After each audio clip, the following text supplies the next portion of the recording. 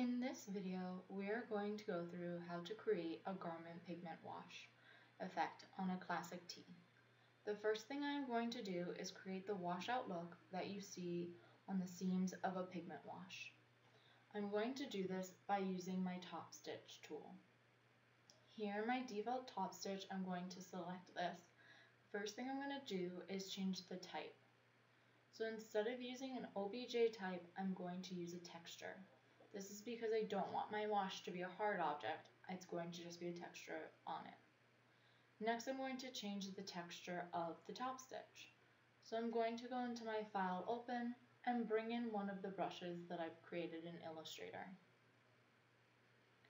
So here I have my brush and I'm going to open that up.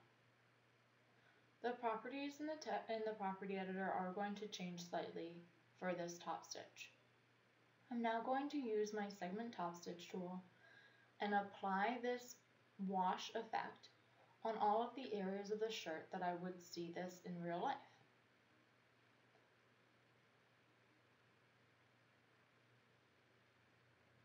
As you can see, this is just like applying it as any regular top stitch.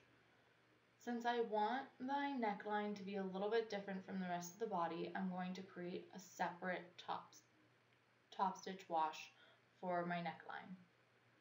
I'm just going to select this and assign my second top stitch to that neckline. Here I'm going to change with the offset a little bit more so that I can see this a little bit better. Now I'm going to go in and play around with the offset of my body so that I can see that a little bit more. I'm also going to flip this top stitch to make sure that it's going in the right direction.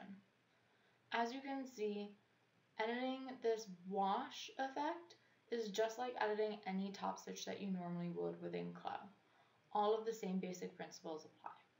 I'm now going to go in and change my color to a color that's closer to the body so that this all looks a little bit more realistic. I'm going to do the same with the neckline, but for here I'm going to have a little bit of a lighter color.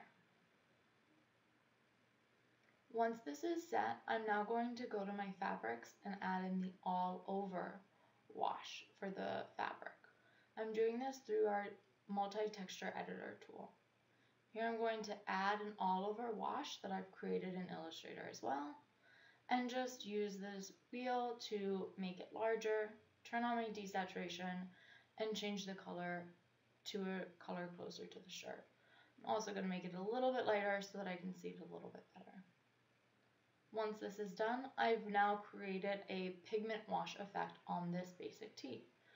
The last step will just be to render this out or add any other top stitching that I would. And here you can see a rendered garment with using this technique. I hope you enjoyed this video. Thank you for watching.